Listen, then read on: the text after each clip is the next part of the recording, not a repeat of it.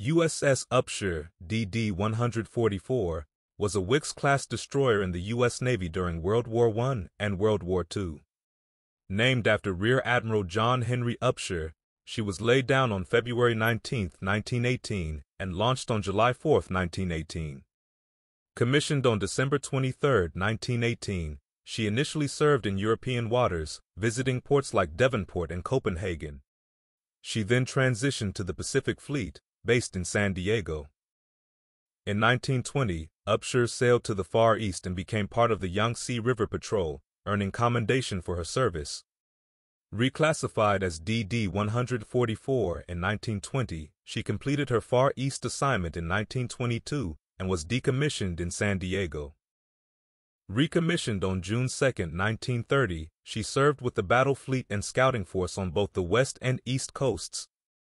With the outbreak of World War II, she joined the Neutrality Patrol off the Atlantic and Gulf coasts. In December 1939, Upshur played a role in tracking the German liner Columbus. In 1940, she prepared for action in the event of French West Indies falling into German hands. During World War II, Upshur escorted convoys across the Atlantic, protecting them from German submarines. Her role expanded as the U.S. entered the war, and she escorted convoys across the North Atlantic.